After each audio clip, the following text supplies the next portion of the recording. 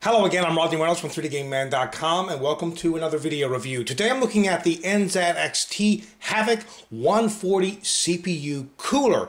Have a look at the box here first. Quite nice, lots of pictures of the product on the box as well as plenty of features and specifications about it. You can see that it has this shrink wrap all over the box. This is great because you know that nobody else has been inside it. Let me just open it up here. Looks to be like one security seal, and it's right here. I'll cut that as well.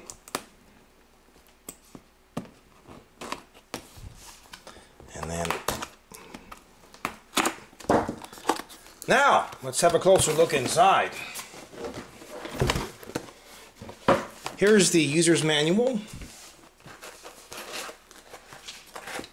A very large fan. See, rests in this styrofoam. Another fan.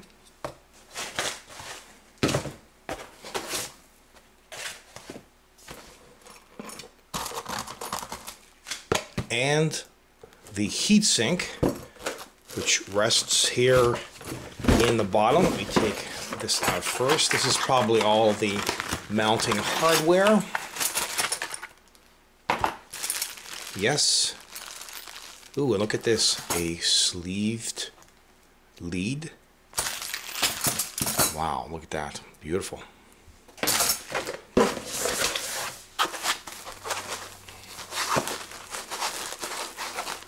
Boy, this is packed in pretty tight. That's good because it ain't going anywhere. And here is the heatsink. Now, let's have a closer look. Now, while it does come with all the mounting hardware, it also comes with thermal compounds, so you're pretty much ready to go right out of the box. And this beautiful sleeved cable is for powering the two fans. This end gets connected into a 3-pin fan header on the motherboard, and these two ends get connected into the two fans. Now, this cooler is compatible with just about every socket on the market: Intel 1366, 1155, 1156, 775, AMD sockets AM3, AM2 Plus, and AM2. As you can see, this heatsink has lots and lots and lots of fins. Just goes on and on forever. It comes with 6 pretty humongous heat pipes. The base, in fact, is 100% soldered copper, and the reason why it doesn't look copper, you know, that gold appearance, is it's nickel plated, and also I should mention that the fins are aluminum. So what you have here is a cooler that has plenty of aluminum fins, 6 huge heat pipes, and a solid copper base, along with 2 140 millimeter fans. This should have no problem keeping the CPU cool. I'll test it out a little later on in the video review, but first I'll show you how to mount these fans. So they include 2 fans, and they also include 4 of these rubber straps. These rubber straps simply kind of pull into or snap into the fans itself on both sides, and all you need to do is connect it first. So you pull it through here. Once it's connected on either side, you just kind of stretch it onto the heatsink like so. Get a closer shot here.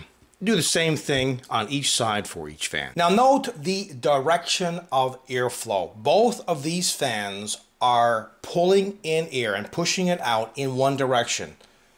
It's pulling it in this way and pushing it out this way. You don't want to have, you know, one fan pushing in air and the other one pushing in air. That's not going to work. You want to have a nice flow of air going through all of the aluminum fins.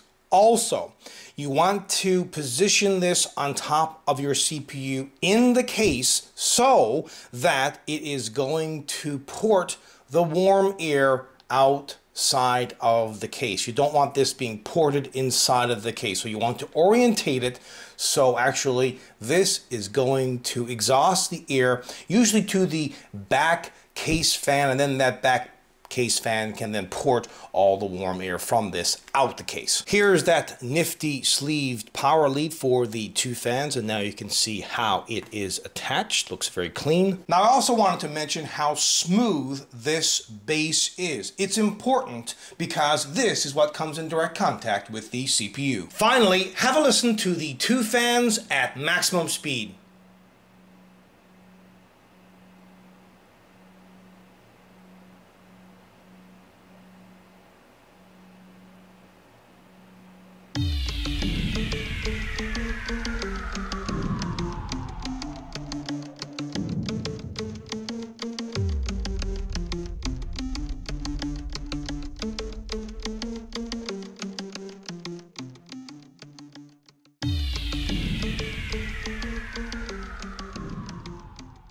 If you're looking for an affordable CPU cooler that is going to offer fantastic performance, look brilliant, also be quiet, well, this just might be it.